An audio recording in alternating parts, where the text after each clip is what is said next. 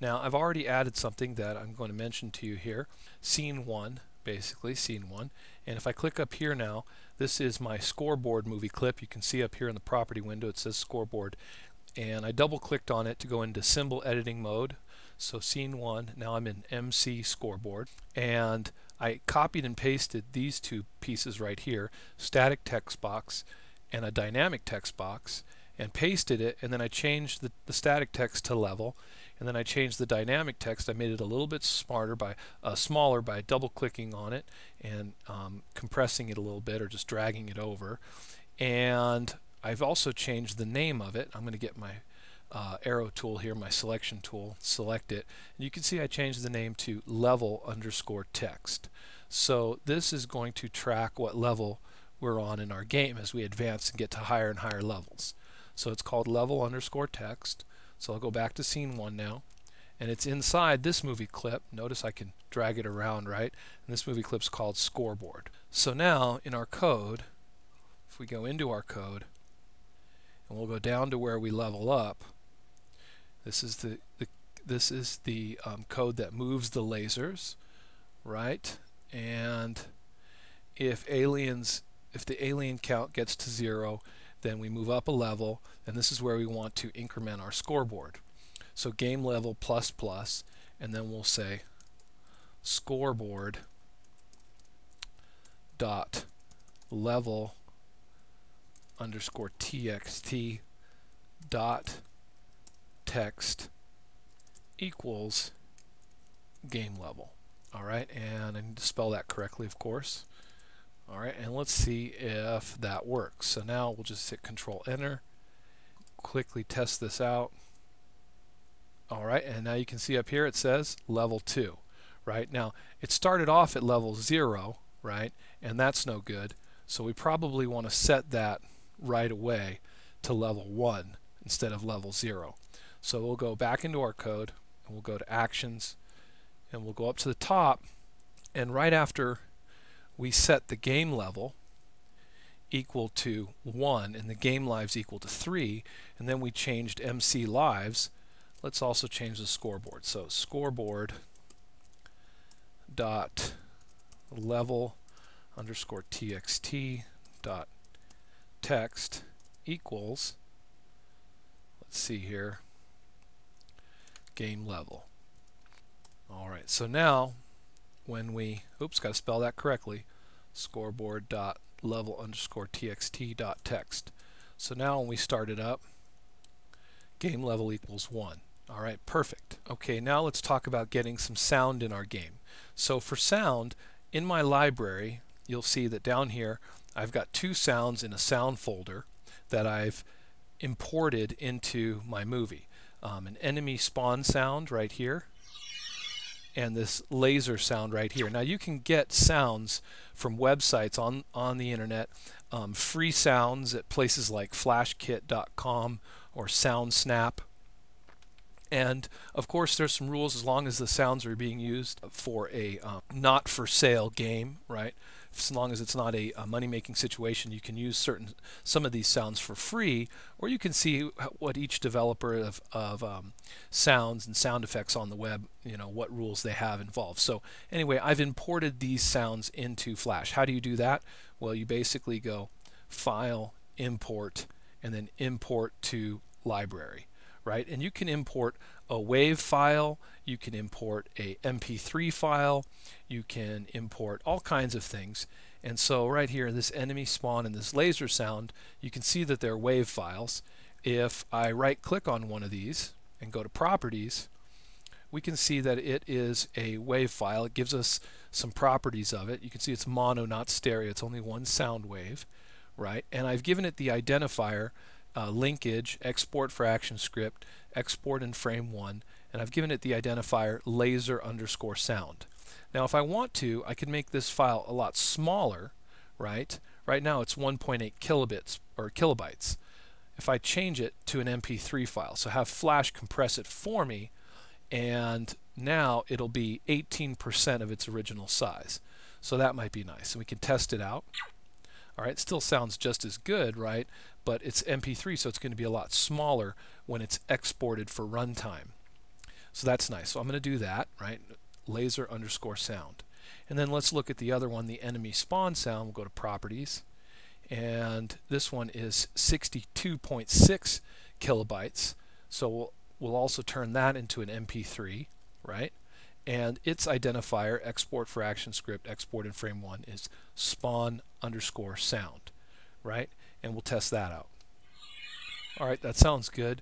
So I'll click OK. And so now we've got some sounds in our library that we can use. So what I'm going to do now is I'm going to go to Game On, and we're going to create a sound manager to handle our sounds. So right here at the top of our code, we've got our init function where we initialize everything.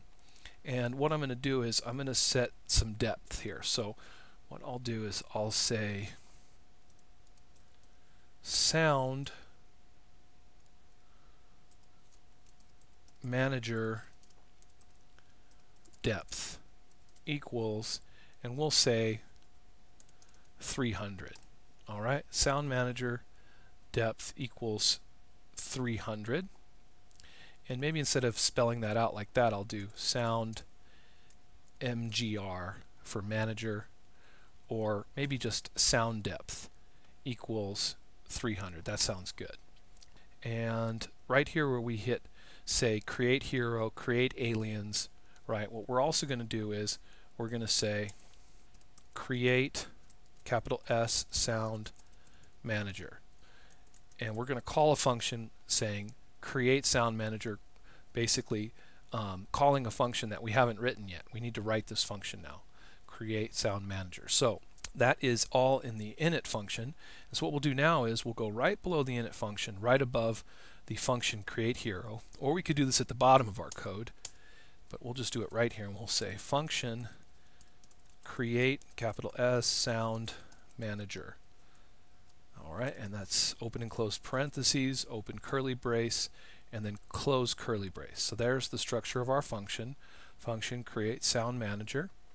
And what we're going to do is right at the top we'll say create empty movie clip. Now that's create empty movie clip with a capital E, capital M, and a capital C.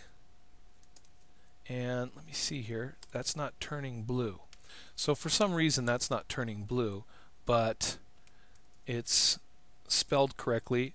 Create empty movie clip. It needs a capital E, capital M, and a capital C, right? And we're going to create an empty movie clip, and we'll say, we're going to call it sound manager.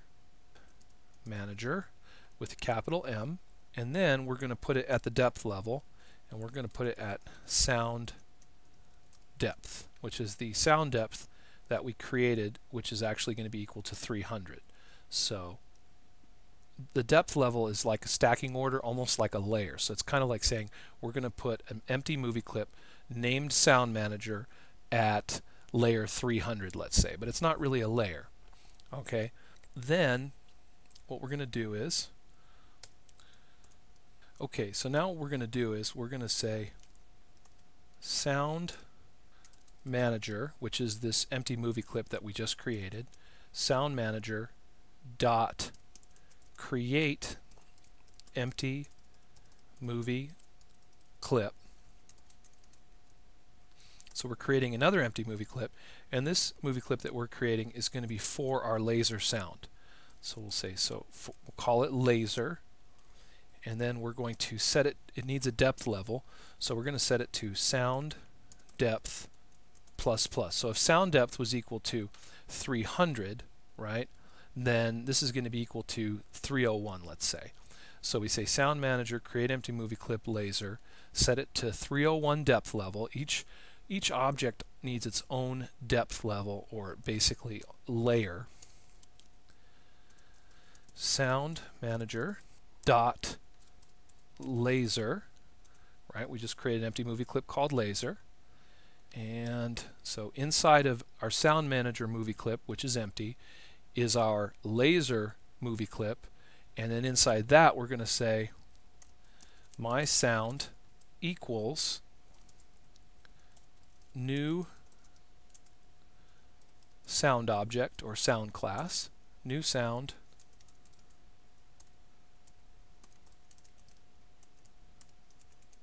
sound manager dot laser dot my sound equals a new sound manager dot laser. So we set sound manager dot laser to a sound object as part of the sound class, and now it will inherit everything that it gets from the sound object or from the sound class. And now what we can do is we can attach a sound to it. So we'll say we'll copy this, copy, paste, dot attach sound, and we'll just say the sound from the library, laser underscore sound. So now we have the sound, laser sound, attached from the library, right? Attached into a movie clip that is sound manager dot laser dot my sound, and that's where it exists. So now all we have to do is call it, and we also, this sound is actually a little bit loud on the loud side, so what I'm also going to do is I'm going to set the volume for it. Copy this, copy, paste, and we'll set the volume for it. Set volume to 10% because it's a little bit loud. Whoops, got to put that semicolon on the outside. So there it is. So now we've created this sound manager where we can put all of our sounds, and let's do another one here. So we have that. We have this one. I'll copy all this and we'll paste it right here.